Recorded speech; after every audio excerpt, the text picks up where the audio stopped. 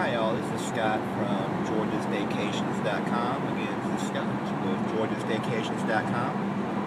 I figured to do something a little bit different this time and do a little post on my way to work. Since I've been a little bit busy with my 9 to 5, I figured I'd do a little bit of multitasking and do some work on my way to work. Today I'm going to just talk to you about my wedding and the planning of me and my wife's wedding. We got married in September 25th to be exact, before I get in trouble, September 25th.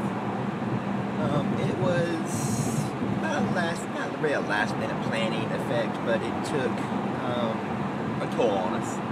We were looking and looking and looking and looking. Every time we find something good, it was way over budget. We wanted to have a wedding in Savannah outdoors. Everything we looked at in Savannah was overpriced and way out of our budget. We wanted a small, intimate wedding with just close friends and family. That was it. Nothing huge, no big parties, just basic but yet elegant wedding.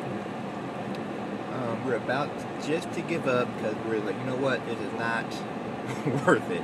It's a one-day event. It's supposed to be about the bride and the groom, not making everybody else in the world happy.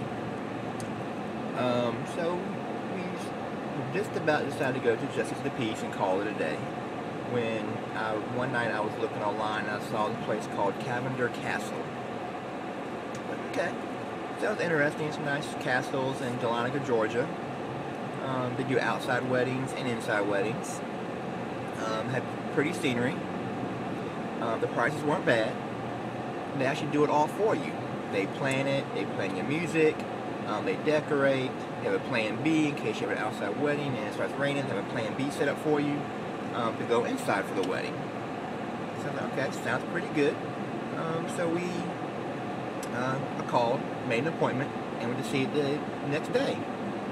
We get there, Cindy and Rick are awesome. They're the owners of the place that do everything.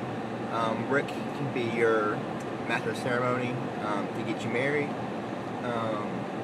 Cindy does all the planning. Photography, cake, catering, decorations, preparations. Everything is done by Cindy. Now you do have the option to get your own cake if you choose to and bring it in, and that's pretty much it. It was a piece of cake. We paid and we showed up today. That's all we had to do was show up. As far as the photography goes, the city took some awesome pictures. They had different packages. Says you get like 125 pictures in the package that we got. Ended up with 400 and some pictures. No charge extra, gave them to us. There's no printing fee. She hands you the memory card, and that's how you get your pictures.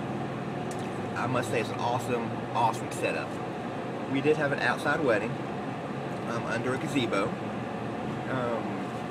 It's just breathtaking.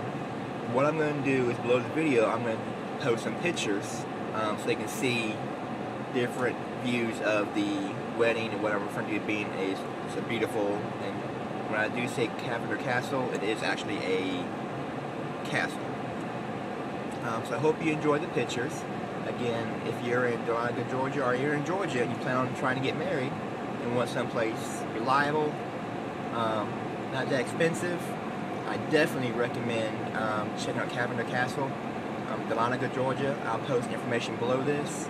And if you're using married, congratulations and have a great day.